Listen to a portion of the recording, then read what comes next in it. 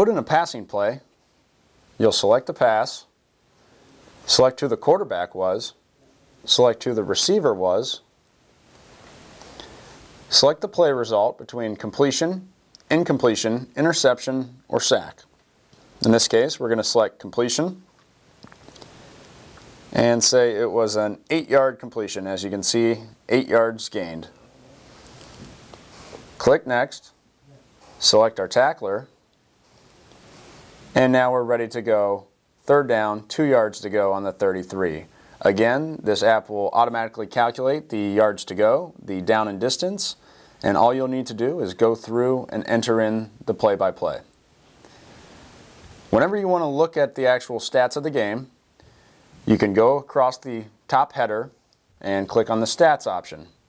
This will give you a basic breakdown of the box score both with team stats and for individual stats. You can also go into your playlist to view plays for each quarter.